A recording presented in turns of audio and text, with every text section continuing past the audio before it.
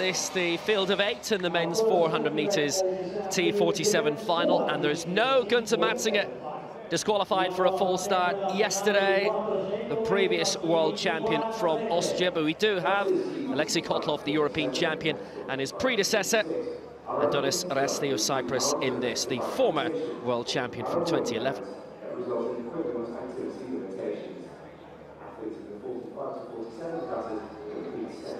Strong field in this. Nur Ahmet Akal of Turkey. Now, he finished 11th in the 400 metres last year. Originally a footballer, but with limited opportunities in his area in Turkey, went into athletics and hasn't looked back. For Italy, Riccardo Baghini, his first major championship, Swiss-born, gunning for Tokyo in 2020.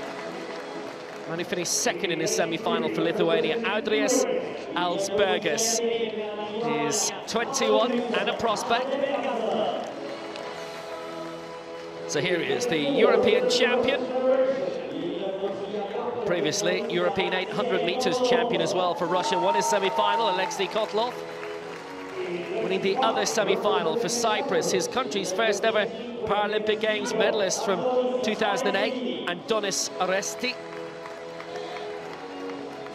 Second in his semi-final from Turkey, man who finished 6th in this in the last Europeans in Swansea, Bayram Yilmaz. It's the first major championships for a man who had qualified for the 2012 Paralympics but missed out through injury. It's El Bomber for Italy, Giovanni Mazzetti. And also a first major championships for Austria's Paralympic Student of the Year for 2015, Alexander POTOTSCHNIG.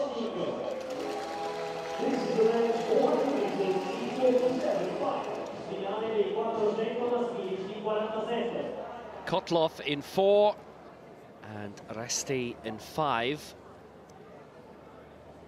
On your marks. Wasn't in Swansea. KOTLOV definitely was on top of the podium as well. That was his second European title. He's gone on since then to world glory, bronze in the 400 metres in Doha last October, and also bronze in the 4x1 there in what's traditionally a strong Russian squad. Set. Away first time, solid start from KOTLOV as you'd expect, and also POTOTSCHNIG of Austria in lane 8 has fired away right from the start. ARESTI's going well in the 2 middle lanes. It's KOTLOV and ARESTI going brilliantly, and POTOTSCHNIG in 8 has flown away in the outside lane. They'll catch up with him shortly. KOTLOV looks like he's overtaken everybody at this stage. Absolutely flying, KOTLOV. Milyaz at the moment for Turkey, trying to struggle to keep up. Just look at the gap between the top 3 at the moment. It's KOTLOV and ARESTI in the middle lanes. They've overtaken POTOTSCHNIG, who was excellent in the first 150. Still trying to defend 3rd place at the moment. KOTLOV looking to successfully defend his European title. And in the closing straight, here he comes. Aleksei KOTLOV for Russia. ARESTI trying to run him down in the final 50, but it will be KOTLOV to take the gold. ARESTI in 2nd place, and POTOTSCHNIG brilliantly takes 3rd for Austria, with Akal 4th for Turkey. 49.81, the winning time, unofficial. That's very, very fast indeed.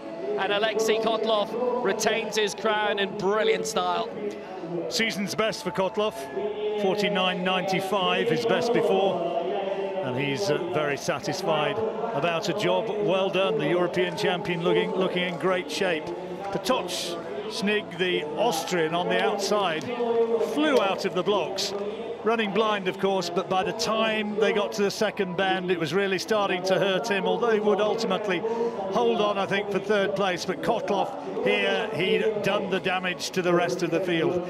ARESTI, 33 years old now, the Cypriot, the former world champion. He's looking strong there, and if anything in the closing stages may have been slightly closing on KOTLOV, but KOTLOV, 22 years old, did what was required into that headwind down the straight. It was starting to hurt there, but he's won it by a really significant margin. 49.81, ARESTI in 2nd place for Cyprus. A lifetime best for the men in 3 and 4 in the far-off lanes, POTOTSCHNIG and Akal.